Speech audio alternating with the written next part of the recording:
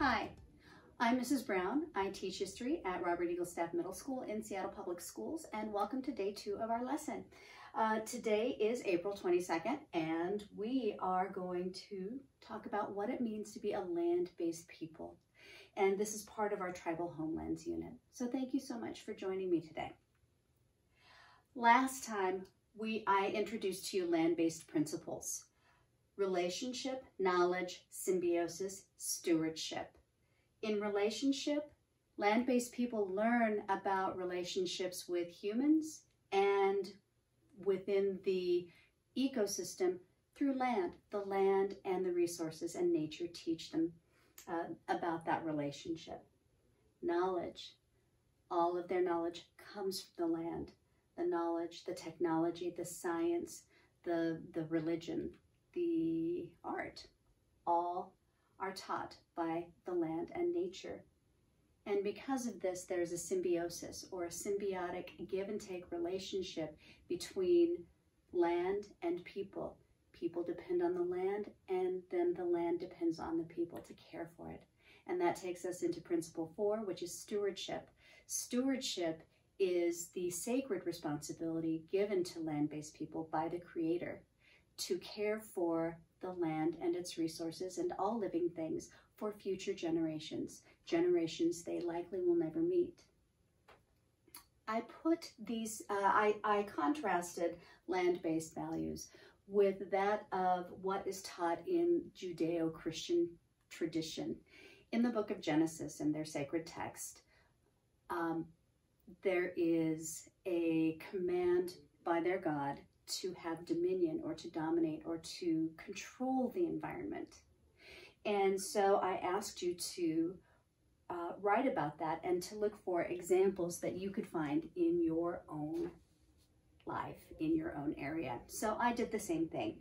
And as I looked, I only could take a look at what was around me, right? So that was going to be my house and my neighborhood.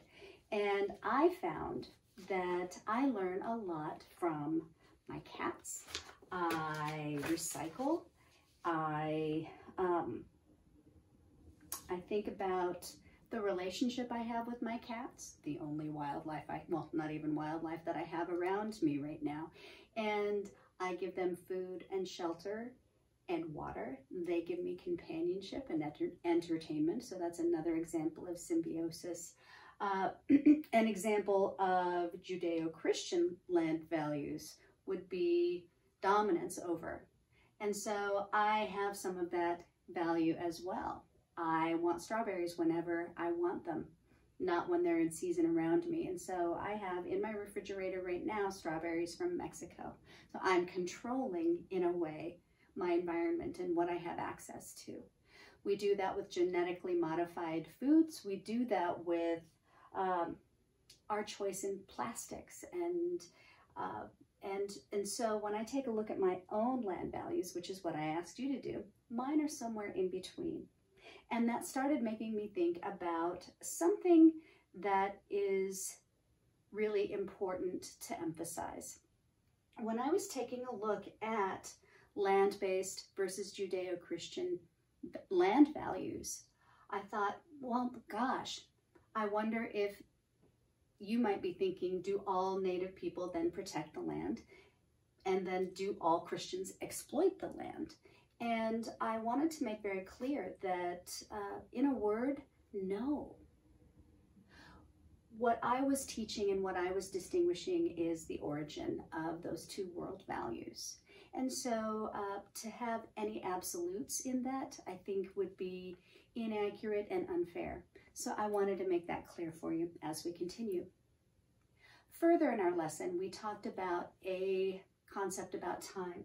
If we were going to take a look at this as a timeline, here's our little blip in time since the non-native settlement of this continent and the founding of our nation to today. It's just a little blip.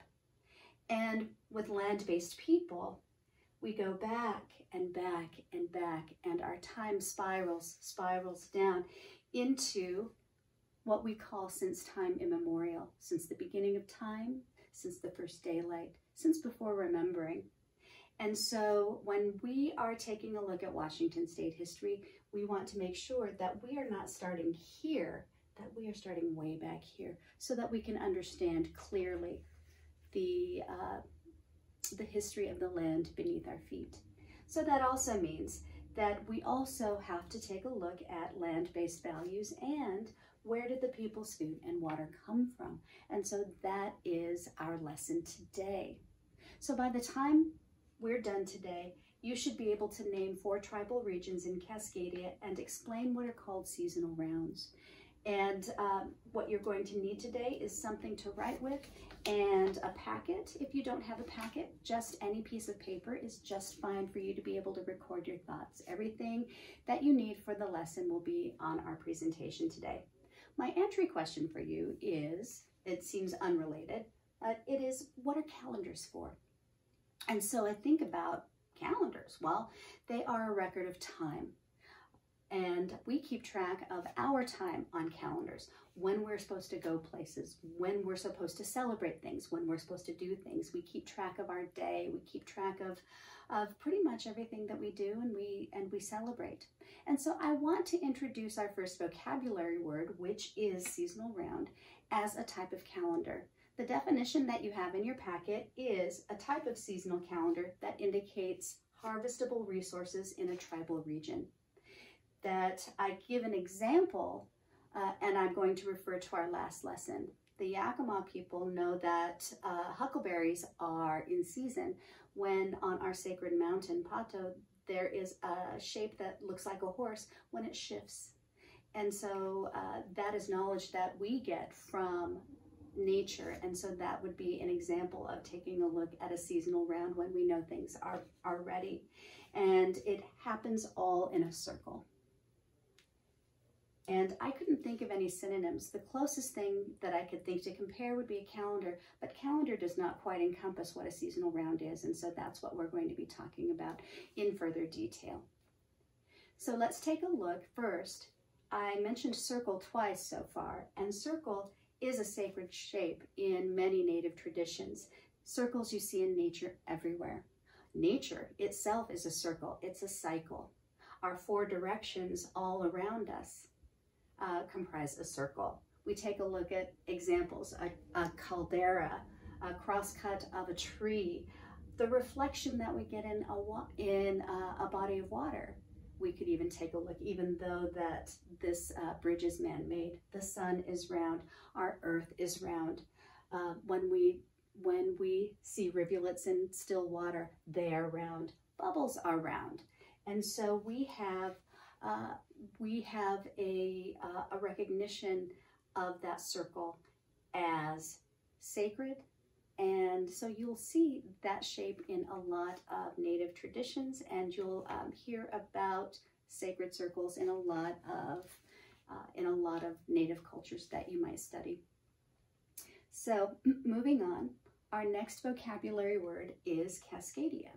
Cascadia is a proper noun, and it is the name that we give the land that is up around British Columbia area in Canada and down into our state, Washington, and then even further down into Oregon. So we can call that the Pacific Northwest, Northwestern United States. And so I wanted to make sure that you knew that this is where we're studying our area, but not just in Washington state, because Washington has only been a state for a very short time when we talk about the history of this land in reference to land-based people. I want to show you another map that I find quite extraordinary. This map is also a map of Cascadia. But what do you notice about the map? I hope you noticed that Washington right here looks sideways, that Oregon looks sideways, and that is because the direction of north is different in this map. Most maps that we're used to seeing have north facing up or at the top of the map. And I think that this is a really powerful example of the way that map makers can influence our perceptions about land. And they then are quite powerful because then they influence how we see the world. And so maps that you see, I want you to start considering what those maps mean, and how do you think the map maker, just like an author, what are they intending for us to understand, and what do they want us to understand, and how are they influencing us? So Cascadia, back to Cascadia. The information that I'm going to be presenting today comes from, in part, this book, People of Cascadia by my friend Heidi Bowen. She has several sections on seasonal rounds because they are such an integral part of land-based people's lives. And I love this book. This book can be picked up in any library, maybe even your school library. I also put the website there just in case you might want to take a look at what she has to offer for you. Now, one thing that I wanted to point out, and one thing that I wanted to teach you as you take a look at books about Native people, especially when they're not written by Native people. Heidi Bowen is non-Native, and so that should create a red flag in your head. What gives her the authority to be able to write about people that she has no lineage of, or she is not descended from? And so then you start looking. All good readers are going to be looking for the authority. First of all, she has two elders from two different tribes, Makah and Suquamish. First of all, they gave her permission. And so I want you to think about the stories, the art, and the history as what we call intellectual property. When we borrow other people's information, we need to ask permission. And we do so especially when we think about land-based and tribal people. That is their history, their art, their language, their stories to tell. And so we always need to ask permission. And Heidi was very careful to provide information to show why she was allowed to write and illustrate this book. But she moves on. She had edits and other collaboration from Snoqualmie, Lummi, Tlingit, and Haida, and other tribes. And so that lets me know as a reader that it wasn't just one or two people that took a look at the several tribal people, because every tribe has a distinct history, culture, tradition, stories, and art, and religion. Further, she did have some non-tribal collaboration. There was a North Cascades archaeologist and students and teachers that she also consulted. And so I have come to trust this author. This author has convinced me that she is an authority. And so I can take a look at this book as valid and useful and honest. In Heidi's book, this is one of her maps that she illustrated. You can see the 4 major cultures. Now, in elementary school, you were likely taught that there were 2 major cultural areas, coastal and plateau. And that's just an oversimplification of the complexities of the tribal groups and nations and cultures that we have in the Northwest in Cascadia. So the first that we take a look at is the Waukeshan. So she says Waukeshan for coastal. That's because it's a language distinction. And so the Waukeshan speaking people are in the coast. So you see the coast here up around British Columbia. This is the tip of Washington, the Olympic Peninsula. And so you can see the area here, Makah, and then you might even have down a little bit further. This is Heidi's interpretation, again, as a map maker. And so you might see other maps that have slightly different boundaries. The second is Coast Salish. The language group is Salishan. And we also call this the Salish Sea. This interior saltwater here is known as the Salish Sea. And this is the area around Puget Sound. So we have lower Puget Sound right here. And then the third is the Plateau. They are Sahaptin speaking people. And then we have the Chinookan language, and those are also known as the Lower Columbia when we're taking a look at the geographic region.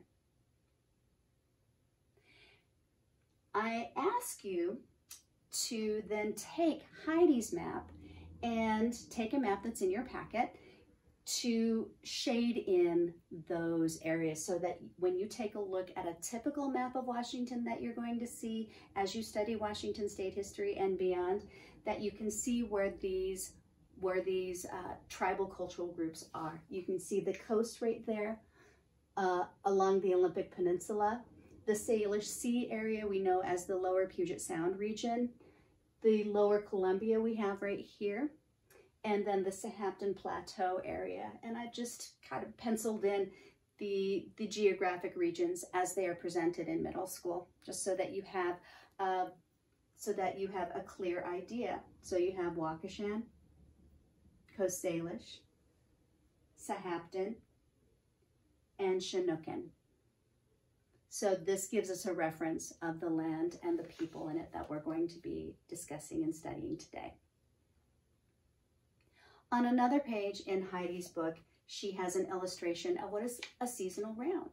Remember I said seasonal round is a calendar, and she even points out in her book that it's a calendar. And so let me explain how the calendar works. If you think about this as a center right here, and that you have these wedges emanating or radiating from the center, that gives you an idea of the way the seasonal round works and how you should be reading it. You also read it in a clockwise fashion. And so we can see the winter, not a lot, maybe some mountain goat, but in late winter we have harvestable species here, plants and animals and fish. And then we move along the seasonal round all the way around to late fall and early winter. And all of these species are harvestable and harvested at certain times, and they are indicators that lead into yet another season and yet another season and yet another season. And so this definitely is a calendar. So when I ask you about how is a seasonal round like a calendar, it is. It measures time, right? We have time here. It tells people when to do things. So we have that as well. And so this is just a general seasonal round. There are more seasonal rounds, and next time we will be discussing and further exploring those.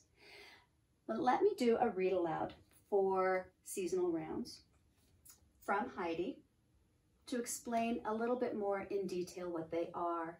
She starts with, the people of Cascadia were entirely interconnected with the natural world around them. I'm going to stop there for a second because I want you to pay attention to where you can find evidence of the 4 principles of land-based people. And when I started reading, I thought, well, the first thing is right there, right? Interconnectedness. And so which principle? That could be symbiotic relationships. That could be also the stewardship. But I am recognizing as a reader these 4 principles. They wore soft furs, wool, feathers from animals they shared their homeland with, along with fibers and plants from the forest. Now here's the thing that's really interesting, and it shows yet more evidence of land-based values, is that these people shared the homeland. Again, they were not dominating, not in control, but sharing the homeland with all of the species, including the plants. They made their homes from trees that came from great forests of the land that traveled in canoes and made from the finest trees.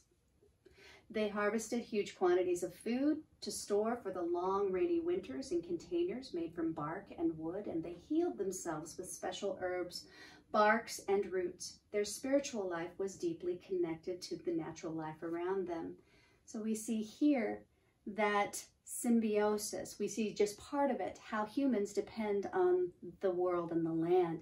And then we also see down here with relationships, with spiritual life, very connected with the natural world.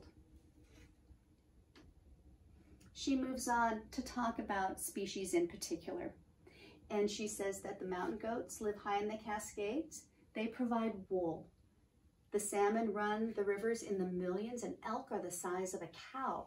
There are plentiful berries, new shoots, greens, nutritious roots, bulbs, and tubers, and all kind to store for the winter. So we have examples of those species through here. She moves on to talk about to harvest. In order to harvest enough of these many resources for warmth, shelter, food, medicine, and ornament, the people were keenly aware of the seasonal progression of ripening. They knew which foods were ready as one traveled higher into the mountains or out to the islands. They harvested these resources in what is called the seasonal rounds, each season filled with harvests of different kinds throughout the circle of the year. And she mentioned circle as well. So I'm wondering if as a reader you can take a look and you can find evidence of one or more of those land-based principles. Now, I'm sure that you found quite a few. The one that stuck out for me was this one right here, people being keenly aware, that knowledge that they learn from the natural world, from the nature around them, and so how they are able to survive and how they are able to thrive as a people come from nature. Now, there are other parts of the seasonal round that we're going to discuss. Just like a calendar that you have on your phone or in your classroom or in your house, the calendar is the calendar of a year, but then it's divided, right? It's divided into months, and those months are named September through August. In fact, you have some months that are named even after people. July for Julius Caesar, August for Augustus Caesar. And the months on a seasonal round are named something different, and something I find a bit more practical and a bit more appropriate. They're named for what they reveal in terms of the seasonal round. And let me tell you a little bit more about what that means. The cycle of a moon is about a month. And so the months were not called months, they were called moons. And so we're going to read just a little bit about the moons and the seasonal rounds. I'm going to read directly from Heidi's book. And she says some very interesting, informative things. She says that each lunar cycle from the new moon to new moon represents a lunar month in the Northwest calendar. Each moon is named for its relationship to the seasonal rounds of daily life in the village. For the Coast Salish, these include the summer berry moons, elk calling moon, digging moon, and silver salmon moon. Each group named their moons in accordance with their seasonal rounds calendar. And so you can see the months are named in terms of what they reveal, in terms of those times of the year. She goes on further to talk about seasonal indicators. She says that the first song of the Pacific horse frog means that the warming time has begun and the new shoots will soon be ready for harvest, beginning a new year of seasonal rounds of food gathering. So the new year in a seasonal round begins with the ending of winter and the beginning of a new growing season. That seems to make a whole lot more sense to me as a human being, because you're taking a look at what is new, and so therefore a new year has begun. She says that people knew when it was time to harvest certain plants and animals by observing signs in nature. When nettle is knee-high and thimbleberry shoots are ready for harvest, it's time to go to the seashore to harvest seaweed. When the flowering dogwood is in peak bloom, it is time to go down to the bay to harvest the sweetest clams. When red alder has leafed out, it is time to pull the cedar bark for baskets and clothes.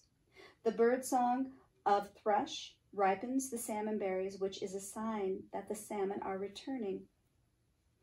And then she goes on to discuss those various indicators. And she says something here. She says that it is these indicators, these seasonal indicators, that tell land-based people when it's time to go to work, when it's time to move to certain areas for harvesting, when it's time to start preparing for winter, when it is time to gather all kinds of foods that are provided by the land. She says that all these and more are seasonal indicators for seasonal rounds of gathering in Cascadia. And so when we take a look at the seasonal round, we can take a look at all of these areas here, all of these species as seasonal indicators. When land-based people know when to not only harvest, but also to care for these resources. Remember, I said that one of the principles is stewardship, and that stewardship talks about protecting and managing the environment in such a way that generations and generations will be able to share in the same abundance that we do in the present. And so when we take a look at that is one of the principles that we see in a seasonal round, but it's not outrightly stated. So let's just do a little bit of review. How is a seasonal round like a calendar? And I'm hoping that as you think back to what we've just been talking about, is that you see that they measure time, that they keep track of jobs and duties and time throughout the year, and that they remind us of when we need to get things done.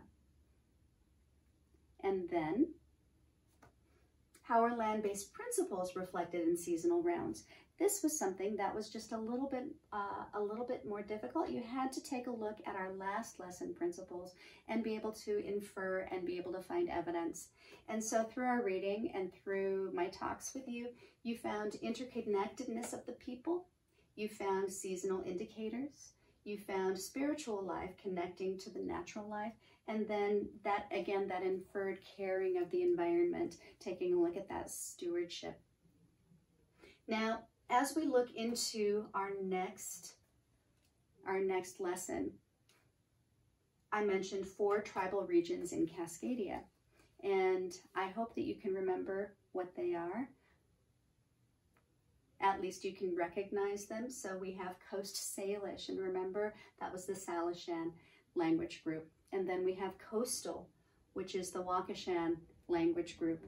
And then we have Plateau, the Sahaptin language group. And then we have the Lower Columbia, which is the Chinookan language group. And if we have different geographic and tribal and cultural regions here, how many seasonal rounds do you think that there would be in Cascadia? Well, generally, when you take a look at those 4 regions, it makes sense to know that we have at least 4 seasonal rounds, and we're going to go into those into detail as we head into our next lesson. In our next lesson, we're going to be talking about those seasonal rounds. How are they alike? How are they different? And then we're going to be taking a look at what the food and the seasonal indicators, what they mean, how together they impact the collective identity of a tribe or a region, and how they can also support a sense of belonging. And so I hope you will join me next time to study in more detail seasonal rounds, the people of Cascadia, and how land-based people have survived in this land since the beginning of time, since time immemorial. Thank you.